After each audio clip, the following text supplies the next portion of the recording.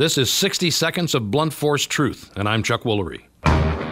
Well, my fellow Americans, President Obama told us that the $400 million in gold and foreign currency bound in saran wrap and paid to Iran was not a ransom, just a coincidence.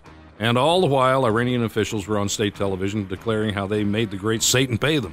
Well, now we learn that one of the hostages was told by the Iranians that his release was contingent on the money arriving, and even the State Department spokesman, John Kirby, has confirmed that the release of the hostages was contingent on that money being paid. Now, Obama acts as if he's not caught in another lie, just like hundreds of others.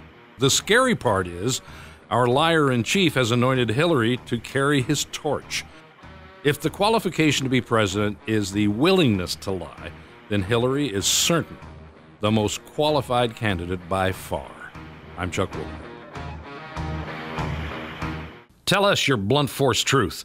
Hashtag blunt force truth on Twitter.